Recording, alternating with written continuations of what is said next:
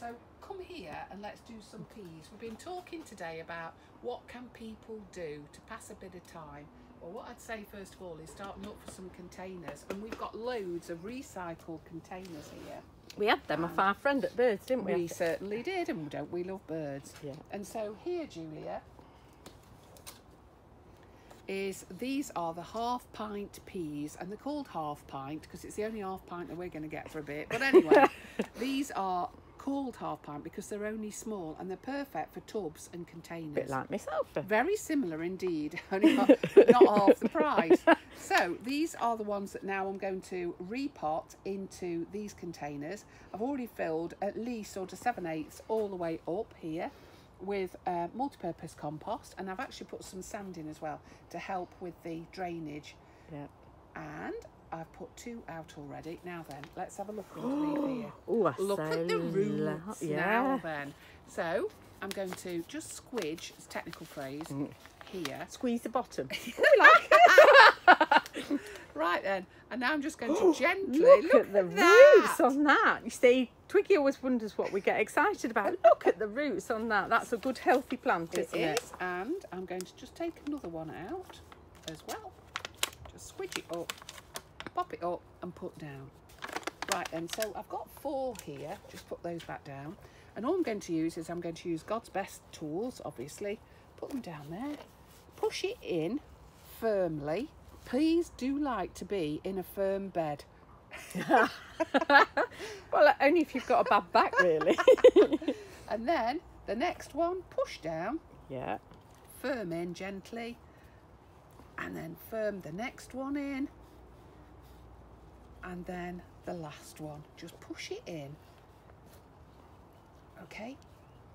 If we leave these in here now, and I mean it's nice and warm for the next week or so, they're really going to shoot up, aren't they? They are, yeah, and they haven't taken a minute to actually start growing. We planted these that you can see here on the 22nd of February, and it was quite cool then. Yeah. But now we're forecast from Thomas Schaffenacker, our best mate. Did I say that he's our Hello, mate? Thomas Schaffenacker. And we're going to see these shoot up in no time. Now, they won't grow any more than at 9 inches to a foot, but there'll be an abundance of peas on there. So the great thing is that they don't need any staking whatsoever. No. In fact, I'm going to put another one in, Julia. Ooh, I'm going a bit mad now. You have gone mad. No, I think it's the sun in here. It's Well, giving I'll you tell what I am sunstroke. going to do. Ooh, look I'm at going you, to brutal. Split them. them because I think we could shove a few in there, look. And, oh, I can smell them. Oh, it's a good job it's not smelly vision, isn't it? But yeah, put them in there, put them in there, put them in there. Now then. What are you going to do now? Are you going to give I'm them a going to water? them. So Don't water them on the table, otherwise you'll wet all my things. Right. And the good thing is that I can do this with the handles. It's like having a handbag, but different. And all that you have to do, who's used all the water, is fill the watering can with the rose on, because I don't want to drown them. So I'll just do that. You can see how prepared we were, can't you? Obviously, yeah. It's true gardening at its very best.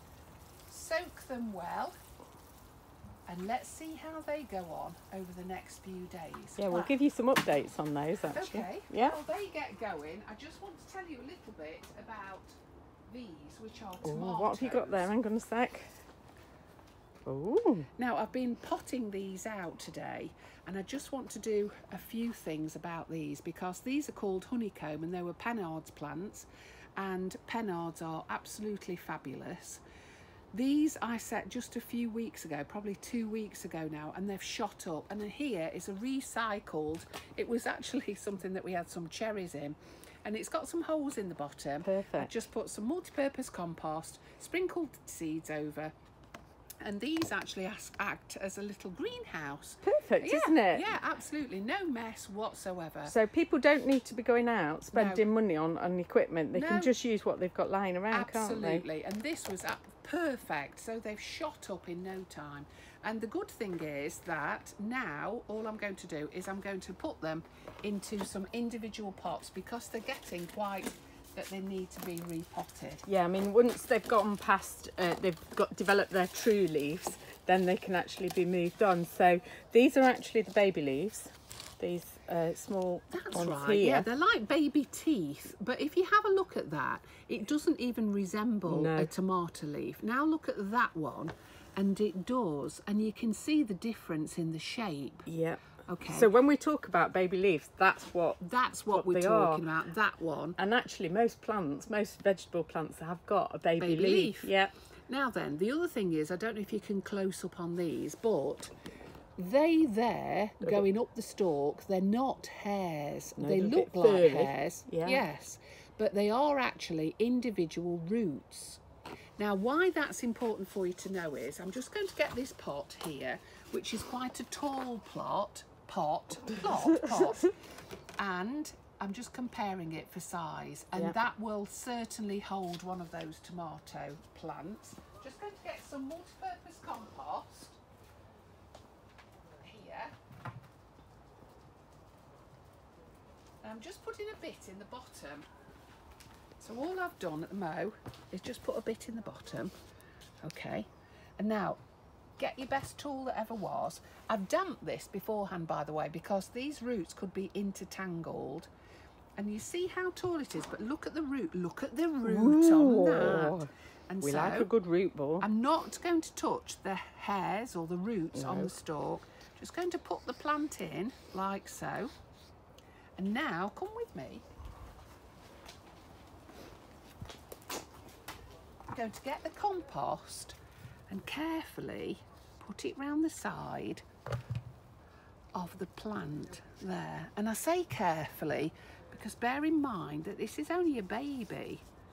Now I push down the side with my thumb to stop any air pockets developing, because any air pocket could mean that disease could get in there, or you could get a pocket of water, and I don't want that either. No.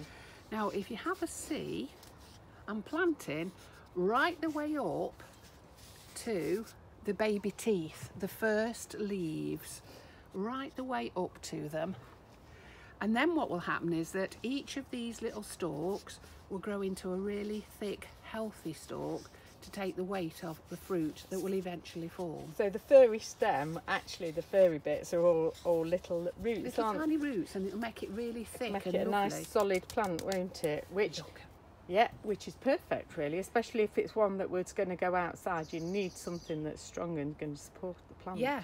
And this, now, I'm just going to mark it so that we know what kind it is. And this is honeycomb, because you always think that you remember what kind it was. And I tell you what, it's my age. But and actually, it's really important, especially with tomatoes, to know which variety they are, because there's so many different varieties in terms of size, colour and everything. Yeah. But you need to know specifically whether it is a cordon variety, or as they or previously called indeterminate, or whether it's a bush variety. And we can do another session on bush varieties, because I think bushes and how you look after your bush are really important.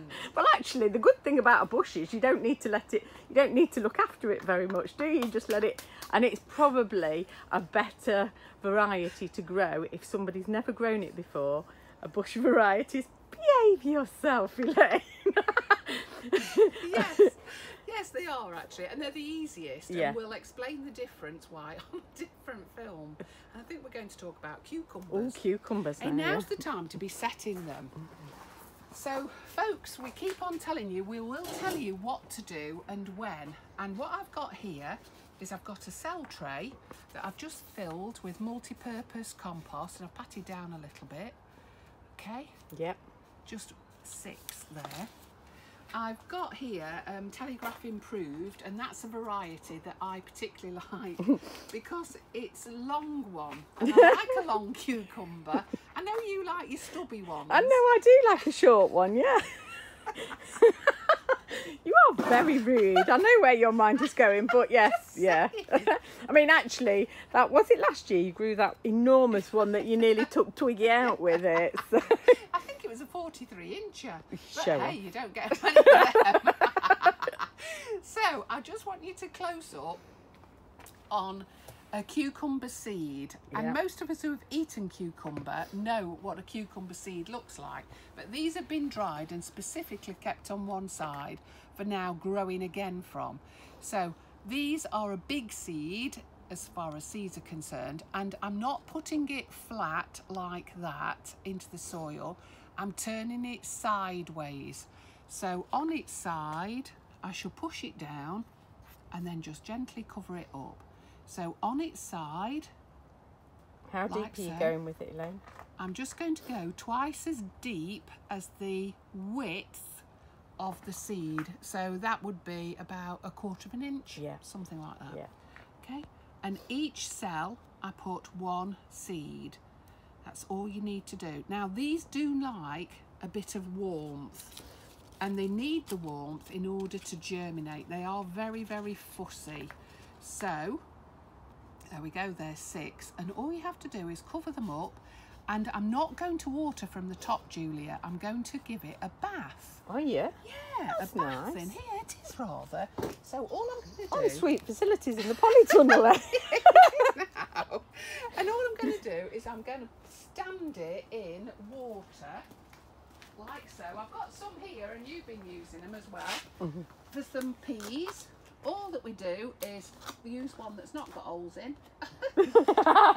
Anyway, what we do one is behind you. There's one behind you. Look. Oh yeah, I've been doing these today. I've been doing the brassicas, and they're kale. So I'll just take that one out. No holes in that. Stand it in water until it's soaked it all up. Now then, these here, this is kale, and I can see that this has soaked up all the water it needs. It's got a dripply bottom. It has. It's got a very dribbly bottom. And so now I'm quite safe to take both of those out and stand them over here with the rest of the brassicas. Don't forget, what I am going to do though is cover that cucumber.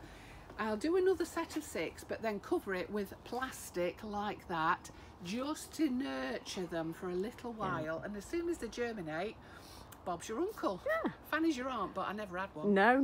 And are we going now? Yeah. I was going to suggest a cup of tea, but since it's the afternoon and it's so sunny, shall we have some gin? I think it's time for a bit of gin. Is it past 3 o'clock? Yes, it is now. Come Bye. on.